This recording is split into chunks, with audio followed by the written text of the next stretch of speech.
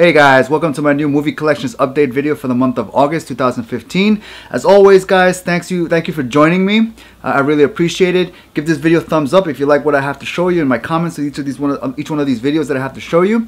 Send me comments guys, send me other recommendations of things that you think I should be looking out for.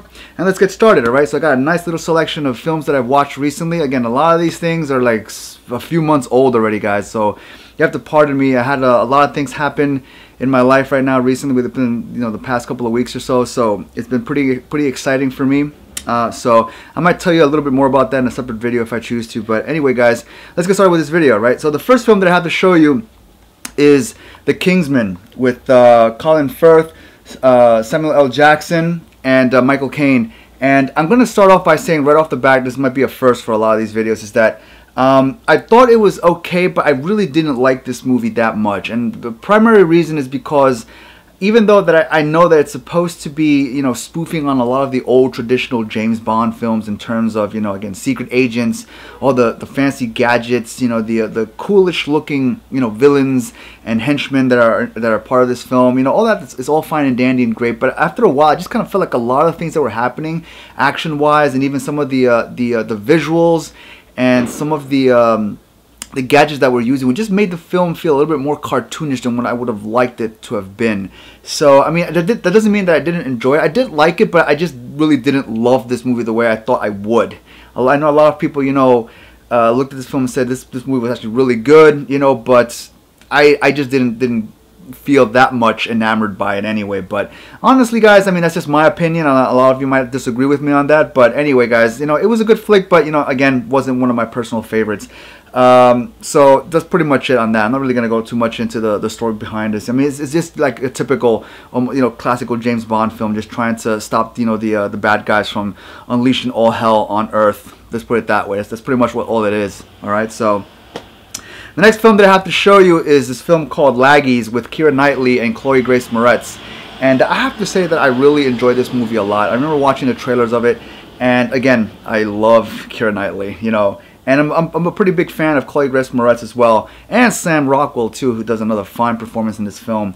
And the basic premise of this film is that Keira Knightley's character is at a point in her life where she's trying to kind of figure out or reevaluate, who she is, the circles that she's involved with, or the people in the circles that she's in, what did they add or what did they take away from who she thinks she is or who she wants to be, and especially since she grew up with a lot of these people, pretty much all her life. So it's kind of like her reflecting on a lot of things that are happening, and she kind of finds a bit of solace in Chloe Grace Moretz's character, who plays this teenager who lives with a single parent, which is her father, who's played by Sam Rockwell. And they kind of form a bond with each other in terms of trying to figure out, how the other one behaves the way they do and what they're looking for in life. So it's kind of like they see each other. Like Keira Knightley sees herself as a younger person in Chloe Grace Moretz's character, and vice versa. And it's interesting, how that relationship develops and what it leads to towards the end. There's a very nice, interesting message that I really like at the end of this film. And it's kind of like, again, do you like exactly the circles that or the people that you are with, towards the end, the people that make up your circles or your bubbles? Do you like all those people that are in there? Do they add anything or do they take away? And I really appreciated that. It was really cool. I really like this movie a lot, guys. So I definitely say check it out. Laggies, a lot of fun. The next film that I have to show you, of course, is Paddington from Deepest, Darkest Peru.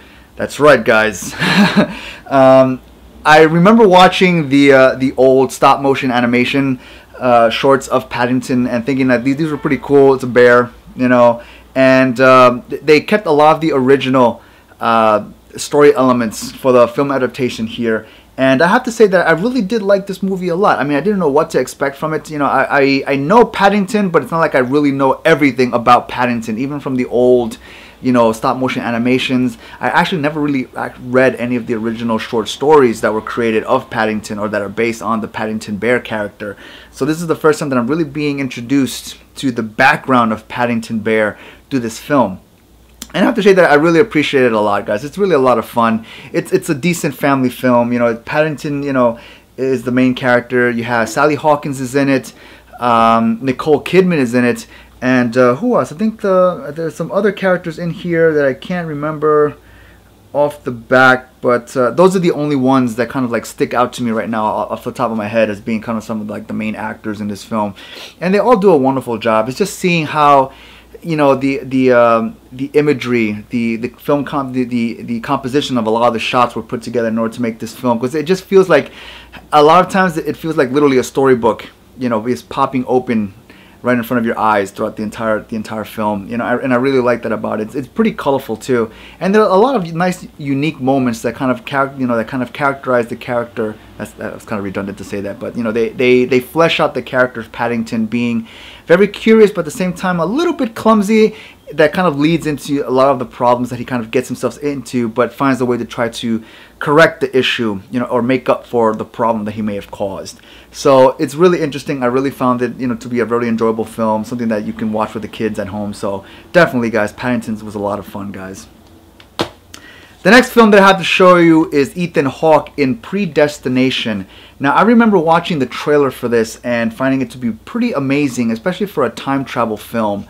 And I didn't know what to expect from it, but just again from the trailer, it actually looked pretty interesting, just because again there was something going on in terms of trying to fix the past. And again, it always goes back to my fondness of the Back to the Future films, which I truly enjoy, you know, especially the first one. And this one, when I saw the trailer, kind of reminded me of it a little bit. But now watching the film in itself, I was like, wow, this movie, there was a lot of thought that was put into, you know, the construction of the story for this film. And you know, it's basically about Ethan Hawke trying to go back into the past to correct something that could ultimately affect him in the future. So that's kind of like a basic premise, but there's more involved in that basic premise that I don't really want to go into, because it really reveals a lot about what's really going on in this film. The one thing that I will say is that, if anything, this movie reminds me of the myth of Sisyphus. That's a hint in terms of what this movie is really about. The myth of Sisyphus, more than anything else.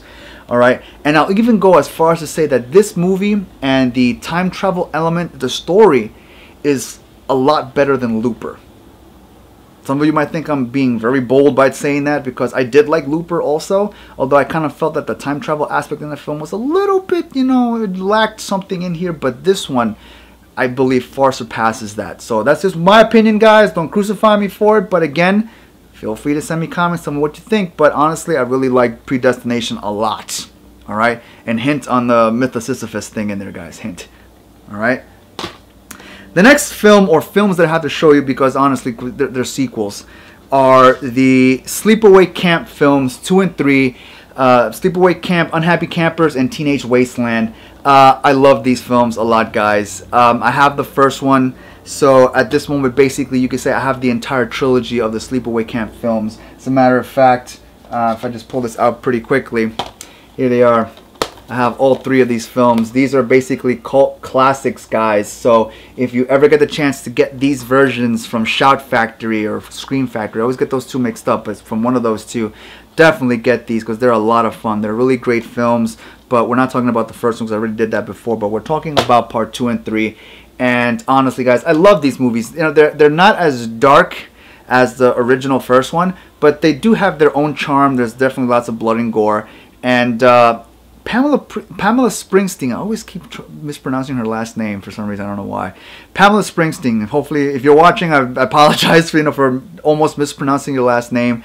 But she's in it, she's a lot of fun, she's cute, you know, and she makes these movies what they are. So I really found them enjoyable. So I'm not really going to go too much into detail about this, because if you guys understand the story of Angela Baker, the character in these films, you know, and especially if you saw the original video that I did on part 1, then you guys know what the sequels are about. But it's just a continuation, and these two in particular are almost direct sequels to each other. They were almost filmed back to back. So it's about her character continuing her, you know, murderous exploits in these camps. and they're fun. There's lots of, you know, unique, nice behind the scenes content and even interviews. The one thing that I thought was lacking about the interviews segments, the extras, that I always found very enjoyable about Scream Factory's re-releases of a lot of these old cult classics, is that they always got a lot of the film actors to come back and talk about their experiences on the film. But the one thing that I felt that was lacking is that, unfortunately, they didn't get Pamela to come back to, you know, do interviews about her experiences in these films. So that's the kind of thing that kind of I felt a little let down by that, because I found out, you know, I was hoping that maybe they would talk to her and she would give us her opinion, her experiences about being in these films, because I really found them enjoyable. And you could see that she was really having a lot of fun being in these films too, you know, when you look at the behind the scenes footage as well. But honestly, guys, just to have them in Blu-ray, DVD copies with these nice, unique covers is all more worth it for me, guys. So if you can get these versions, definitely do so, guys. Get it. All right. And the last film that I have to show you for this video, guys, is this film called These Final Hours. I remember I first found out about this film through a trailer, through another movie that I was watching, and I felt like, wow, this actually looks really good for an end of the world type of film. And the basic premise is, I believe it's either a solar flare or a huge meteor crash hits the Earth. So there's this big, huge wave of fire that's pretty much engulfing the entire surface of the planet. And we're left with the last 7 hours before it hits Australia. And we're left with this main character who decides that he's going to go to a party to kind of just do whatever the hell he wants at this party during the last 7 hours before everything pretty much just gets turned to dust. And he stumbles across this little girl who's trying to get back to her father. And he decides to help her get back to her parent. And the whole story revolves around him trying to get her back to his parent, and all the things that happen along the way in terms of how he tries to save her from danger. The main character spends a lot of times, you know, trying to rationalize why he's, you know, taking time out of his way to help this little girl. And he kind of discovers a lot, you know, by trying to help this little girl about a lot of the mistakes that he's made in life, especially you know, a huge mistake that he makes very early in the film as soon as we're introduced to his character. And he realizes that it was a huge mistake and that he should really go back to try to correct this one error, you know, which involves another character that we're introduced to very early in the film as well. And it really hits, you know, a really deep emotional part, at least for, you know, for me, again, watching it. It really hit an emotional core in terms of, again, the last moments on Earth. What would you do? Would you blow it away as to just take your own life because you know that's going to happen eventually, but rather than waiting, just do it?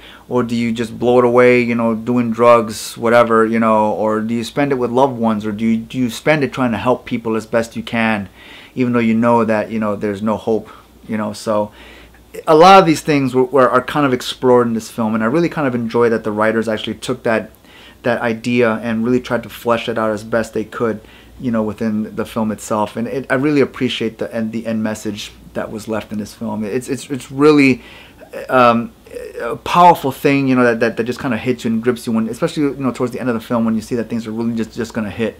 So I really found this movie to be a lot of fun, guys. I really appreciate it. I really enjoyed it. You know, there was a lot in here that you can keep talking about even after you're done in terms of personal reflections and things of that nature. So definitely, guys, These Final Hours, check it out. You know, look for it. You know, it's definitely a purchase. I definitely say, you know, purchase and have it for your collection too, guys. All right.